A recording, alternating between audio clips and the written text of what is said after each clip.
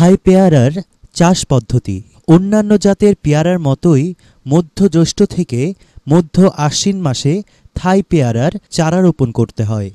এ পেয়ারা চাষের জন্য নিকাশযুক্ত বেলে দোআঁশ মাটিই উত্তম।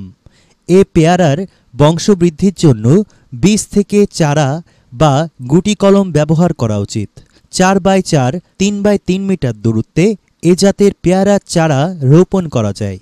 রোপণের কয়েক সপ্তাহ আগে 50 সেন্টিমিটার দৈর্ঘ্য, 50 সেন্টিমিটার প্রস্থ ও সেন্টিমিটার চওড়া গর্ত খনন করতে হবে। প্রতিটি গর্তের মাটির সঙ্গে চারা রোপণের 20 থেকে 30 দিন আগে 40 থেকে 50 কেজি পচা গোবর সার, 150 গ্রাম টিএসপি ও 150 গ্রাম এমওপি সার মিশিয়ে দিতে হবে। তারপর সার মিশ্রিত মাটি দ্বারা গর্ত ভরাট করে গর্তের মাঝখানে চারাটি রোপণ করতে হবে। চারা রোপণের পরে গর্তের চারিদিকে মাটি দ্বারা উঁচু করে বেঁধে দিতে হবে, যাতে বাইরের পানি এসে গাছের গোড়ায় না জমে। গাছটি যাতে বাতাসে হেলে না পড়ে সেজন্য বাঁশের খুঁটির সঙ্গে হালকাভাবে বেঁধে দিতে হবে। রসের অভাব হলে সেচের ব্যবস্থা করতে হবে।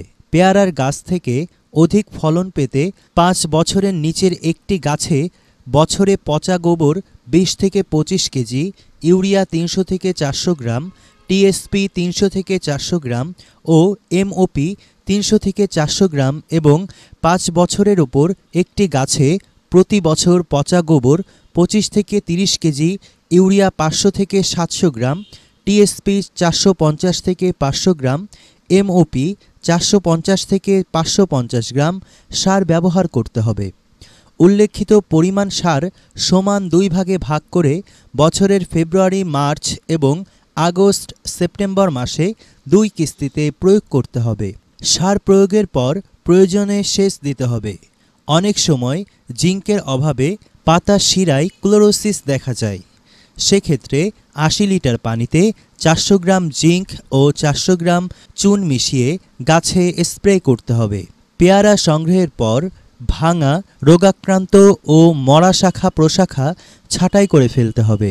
পেয়ারা গাছ প্রতি বছর প্রচুর সংখ্যক ফল দিয়ে থাকে। গাছের পক্ষে সব ফল ধারণ করা সম্ভব হয় না, তাই মার্বেল আকৃতির হলেই ঘন সন্নিবিষ্ট ফল ছাঁটাই করতে হবে। ছাত্রা পোকা, সাদা মাছি পোকা, ফল ছিদ্রকারী পোকা ও মাছি পোকা সহ বিভিন্ন রকমের পোকা দ্বারা পেয়ারা গাছ আক্রান্ত হয়। এসব পোকামাকড় দমনের জন্য সমন্বিত বালাই দমন ব্যবস্থাপনা অনুসরণ করতে হবে, যেমন মাটিতে পড়ে থাকা পোকা আক্রান্ত ফল কুড়িয়ে ধ্বংস করা, ফেরোমন ফাঁদ ও বিষটোপ ব্যবহার করা। সাদা মাছি দমনের জন্য প্রতি লিটার পানিতে 5 গ্রাম ডিটারজেন্ট পাউডার মিশিয়ে গাছে স্প্রে করা। আর অন্যান্য পোকা দমনের জন্য পেয়ারা গাছে 10 থেকে 15 দিন পর 2 থেকে 3 বার সিম্বুস বা ম্যালাথিয়ন ইত্যাদি কীটনাশকের যে কোনো একটি প্রতি 10 লিটার পানিতে 25 মিলি মিশিয়ে স্প্রে করতে হবে। এছাড়া পেয়ারা গাছে অ্যানথ্রাকনোজ রোগ দেখা দিলে প্রথমে পেয়ারার গায়ে ছোট ছোট বাদামি রঙের দাগ দেখা দেয়। দাগগুলো ক্রমান্বয়ে বড় হয়ে পেয়ারার গায়ে ক্ষতের সৃষ্টি করে। আক্রান্ত ফল পরিপক্ক হলে অনেক সময় ফেটে যায়। এ রোগ দমনের জন্য গাছের নিচে ঝরে পড়া পাতা ও ফল সংগ্রহ করে পুড়িয়ে ফেলতে হবে। গাছে ফুল ধরার পর টপসিম এম প্রতি লিটার পানিতে 2 গ্রাম মিশিয়ে 15 দিন অন্তর স্প্রে করতে হবে। ভালোভাবে যত্ন নিলে একটি পূর্ণবয়স্ক গাছে গ্রীষ্মকালে 60 থেকে 70 কেজি এবং হেমন্তকালে 50 থেকে 60 কেজি ফলন পাওয়া যায়।